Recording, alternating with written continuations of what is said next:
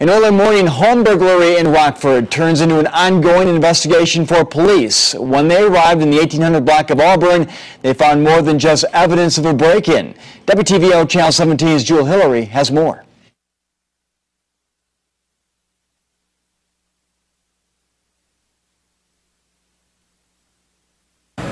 More than 100 firearms were removed from this home on Auburn Street. It's a scene residents say they aren't accustomed to. I'm getting my paper and I'm thinking it's an accident or something, but I look over and I see them with all them rifles. It's just unreal to see this many guns involved in a regular residential neighborhood. Police were called to this home just after 2 this morning. They arrived after neighbors called about a burglary. When police got inside the home, they found empty shell casings and a variety of weapons from shotguns to rifles. Some were loaded, some weren't. Some don't appear to be operable because they're old, and then some appear to be fairly new.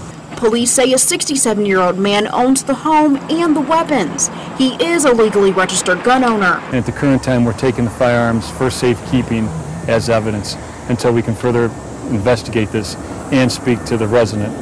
Neighbors say even though the weapons may be legal, it still poses a security threat to their neighborhood. Even if he's a registered gun owner or not, that just seemed like that's too many rifles. Shortly after police arrived, the home was condemned and the guns were only a part of it. When the police got to this residence, they found a tremendous amount of garbage and different items stacked from the floor to the ceiling throughout this residence, indicative of a hoarder. Police will run checks on all of the weapons to see if any were stolen or involved in crimes. In Rockford, Jewel Hillary, WTVO Channel 17 News. As of late this afternoon, police haven't charged the homeowner. Police say he's out of town and they're still trying to get in contact with him. Police have also not made any arrests in the burglary.